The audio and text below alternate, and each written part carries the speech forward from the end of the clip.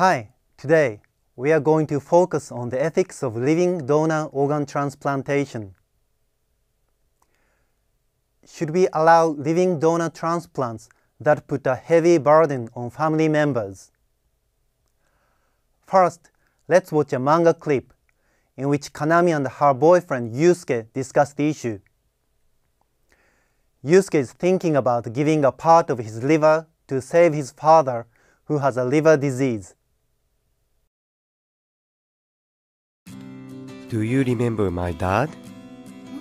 Yeah, of course. He played with us a lot when we were in elementary school. I haven't seen him since we started middle school though. Right now, he's in the hospital. Really? Why? His liver got really bad apparently. They have to give him a transplant soon or he'll die. So I might have to give part of my liver to him. It's an organ transplant. An organ transplant? You're going to do something that dangerous? But what about your club? What about track and field? You said you were aiming to get a sports recommendation.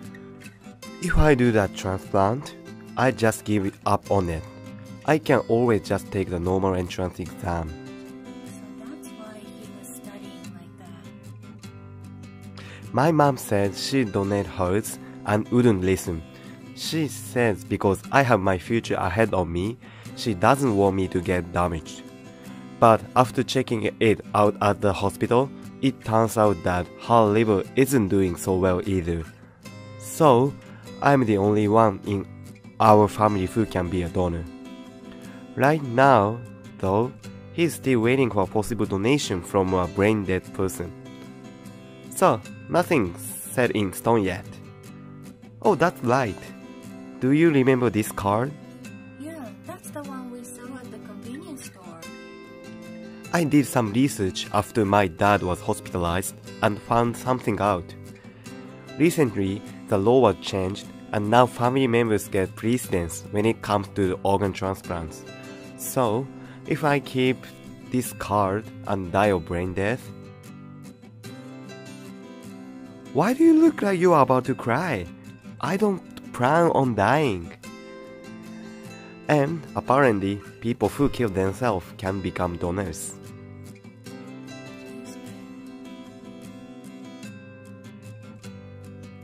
Honestly, I was worried. If something happened to Yusuke, if he wasn't able to run anymore, what would I do? Of course, I'm worried about my grandpa too. I felt like I didn't want him to do the transplant. But if I was in his shoes, I'd probably consider the same thing. Yusuke acts cheerful, but he has his share of problems too. He's got a lot to think about. With that in mind, I couldn't say anything about his plans for the transplant. Hey, can I stop and buy a freeze pop at the convenience store? Sure, you're free to eat whatever you want as much as you want. Taking an organ from one person and moving it to another person is called organ transplantation. The person who donates his or her organ is called the donor, and the one who receives the transplant is called the recipient.